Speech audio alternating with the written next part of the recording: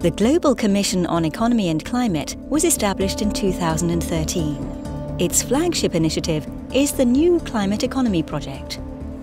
New Climate Economy examines the relationship between global economic activity and the risk of catastrophic climate change. The New Climate Economy project is a new international initiative that was launched in 2013 and reported last year in 2014. And it sought to answer one key question, and that is it possible for countries and companies to reach their objectives they already have for greater prosperity, for economic growth, for reduced poverty, and at the same time take steps to reduce the emissions of greenhouse gases and the impact on climate change? The main finding of the New Climate Economy project was that we do not have to choose. We can both take steps to meet our economic objectives for reducing poverty, for economic growth, for greater well-being in a number of ways, and we can at the same time reduce greenhouse gas emissions. The New Climate Economy report demonstrates action to strengthen economic growth, reduce poverty and reduce climate risk can be mutually reinforcing. The product of an intensive year of international research, analysis and consultations, the report was launched at United Nations headquarters in New York in September 2014. The response to the New Climate Economy project has been quite extraordinary, really. I think there have now been 5,000 newspaper articles about it as one measure of the fact that this really struck a nerve. It was a question that many were interested in, and it was the story told in a convincing way and based on very solid research. Unveiled by Commission Chairman and former President of Mexico, Felipe Calderón, the launch event was attended by UN Secretary-General Ban Ki-moon and high-level delegates from government, business and the finance sector. What I think is the most important thing with the NC report is that it really changes the way countries, societies, companies look at climate action.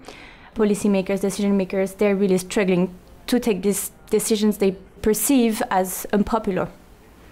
And what NC does is that it looks at the benefits of taking these decisions and show that economic growth, economic development is possible while acting seriously on climate issues. Stockholm Environment Institute is a key partner in the New Climate Economy project and played a central role in the formation of the 2014 Better Growth, Better Climate report. SEI worked as one of the core research institutes that carried out the work for the New Climate Economy project. We had a major part in drafting the report, and we also did the analysis for all the work on energy, as well as some work on cities. And it comes from the fact that much of the question that the New Climate Economy tries to answer is already at the core of what SEI tries to do, which is to see how sustainable development can be made compatible with other objectives for a better world and for better life for people.